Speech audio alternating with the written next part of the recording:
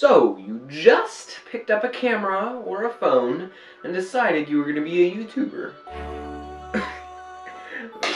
Let me take those off. Those are blue light glasses, by the way. I didn't actually get glasses. Anyway, you just picked up a camera, and now you're thinking, oh man, what am I going to do with this camera? Yeah, I could make some short films, or I could go the easy route, and also the hypocritical one, and be a YouTuber.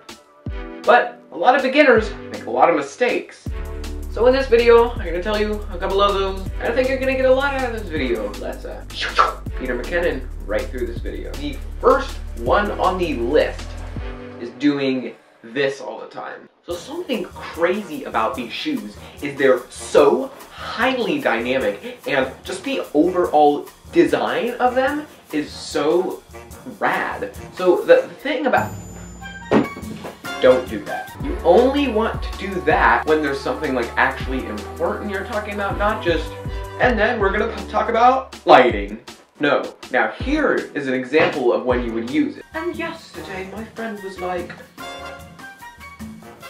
bro! Basically, don't do that a lot. Also, don't like zoom into your face a bunch. It gets really, really annoying after a while. They'll constantly go like this and this, and it just gets out of hand, so try not to do that. Alright, the next thing on the list is always not looking at the lens. Now this might be hard for some beginners, it's definitely hard for me. Even like this video is like the first one I've always looked at the lens. All my other videos you can probably catch me looking at the screen or looking, yeah, probably at the screen. I mainly look at the screen because I can see myself, but like, I'm talking to you. And that also means, say you have some notes, like you wrote some notes down, and then you're looking the properties of physical dynamic dimensions of a Amazon Alexa.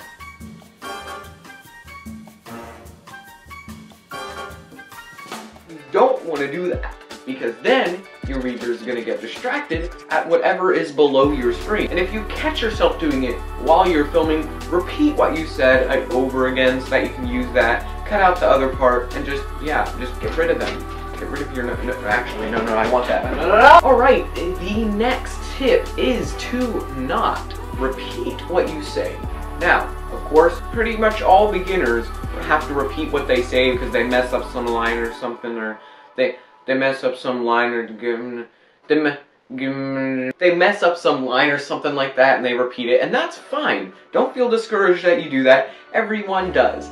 But make sure you cut the part where you repeat what you said out. Like, hi, my name is Ian and I like to do filmmaking. Today in this video we're gonna, like, no, don't, what? Don't do that, okay? It's gonna be so much better than your audience hearing exactly what you said for a second or a third or a third or a third time.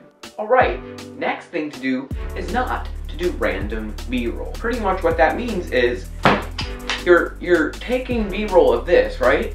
Your product you're mentioning, but then randomly throwing in B-roll of the charging cable? Don't do that unless you're like, wow, this charging cable is so nicely designed. Then you can, have B-roll of your charging cable, but you're just talking about the product. Don't show random stuff like that. Right, the next mistake a lot of YouTubers do is doing the same cliche videos everyone is doing. I know they get the views, but if you want to distinctly separate your channel from everyone else, then don't do, what cheap gear should I buy?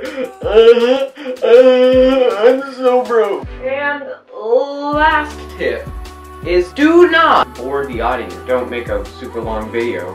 Like, don't talk like this and say, oh, look at that, and I just got my new Amazon Alexa. No.